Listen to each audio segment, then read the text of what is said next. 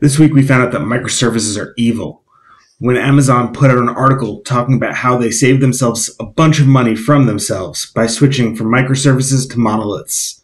And of course, everyone just read the title and used it to support their existing views and spread it across the internet. I heard a lot of takes this week, starting with, does serverless even count as microservices? Which, I mean, come on, we're just nitpicking here on definitions, aren't we? Or others stating that microservices are now dead and that even Amazon doesn't understand them. And this is just the last nail in their coffin. But if you actually read the article and saw what was going on, you'll see that they were using AWS Lambda and step functions to do a bunch of work around video processing. So they started with AWS's step functions, which, if you don't know, that allows you to orchestrate different jobs within the AWS ecosystem. It's a really good tool, but it is very, very expensive. These step functions kicked off an AWS Lambda to start off the processing, and then went to some compute units to do the actual processing, parallel execution.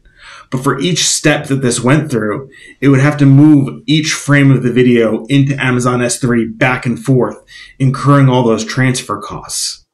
When they rebuilt it, they went ahead and ran the same process pretty much, but they went ahead and moved it over to a container instead of just individual functions. This brought me back to one of my early talks when serverless first came out, and I talked about the cons of serverless.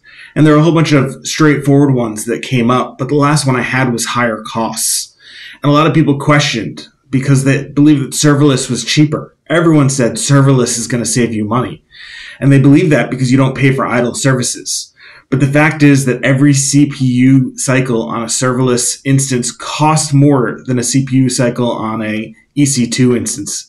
And for that reason, it's a poor choice for long-running jobs, high-volume jobs, jobs with large data, which I would say video counts. If you have something with sustained processing, you're probably better off cost-wise on an EC2 instance. Not only is there a lot of cost associated with it, but Amazon puts limits on how much you can use. So yes, it auto-scales. It auto-scales from nothing, but it also maxes out. Here you can see the quotas for AWS step functions, and it's actually pretty low. In addition to the quotas on step functions, there's also some extreme limits on AWS Lambdas and how many can run at one given time. The default is 1,000, and how much data you can process. So if you're processing terabytes of video, maybe it's not the best choice to go with. But the fact is, people don't care about choosing the right choice. Instead, they've already picked a side. They've already picked their part in the war, and they're going to fight that their technology is the best. I've been seeing this since I started programming. It started with LAMP. You know, everyone on the LAMP side had to use Linux, Apache, MySQL, and PHP. Or maybe they wanted to use Mean for Mongo, Express, Angular, and Node. Venom insists on Vue.js. And I'm just going to say enough with the acronyms, enough with the dogma. Right now, all I hear is dogma around microservices for monoliths. Both sides think that their solution is absolutely perfect.